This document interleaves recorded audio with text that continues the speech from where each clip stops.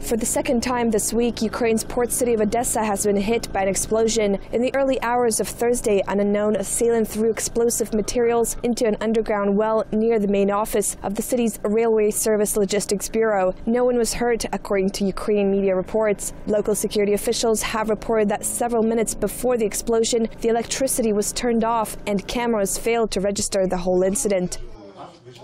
В 7 часов начала 8 уже включает свет.